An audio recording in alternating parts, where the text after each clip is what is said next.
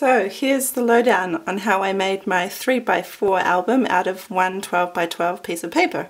This is a beautiful sheet from the Painted Petals Designer Series paper, and I have already scored down 4 inches going down this way and down another 4 inches, and at 3-inch increments heading down this way.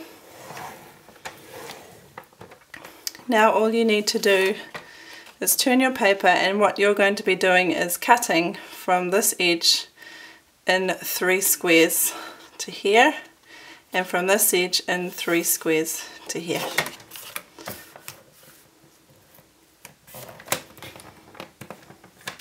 This one.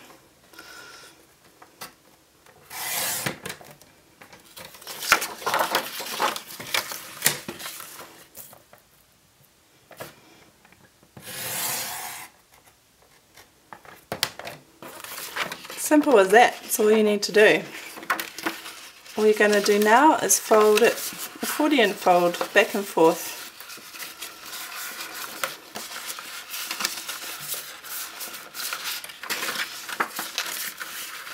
And I find that it doesn't have to be an exact science. I'm not like that, but if you are, that's fine.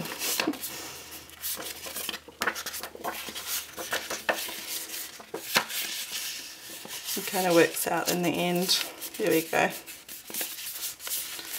Now what I'm going to do is just adhere the sections where it's going down a line,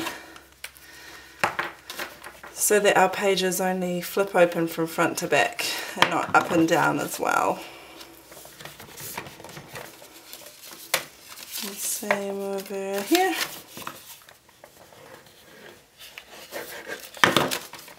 I use Tombow for everything, do you? It's awesome. Okay, now you can adhere in there if you want to, but I don't find it necessary, especially if you're going to be putting a spine on.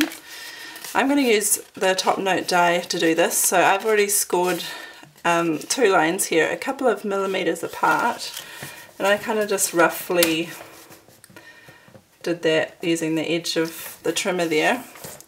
Now you just need to score it down to 4 inches wide. So put your point at 2 inches and trim that end off.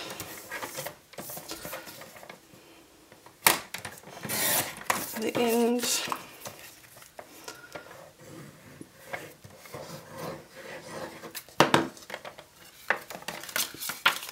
And put it on the front of your book. Just make sure that's going the right way.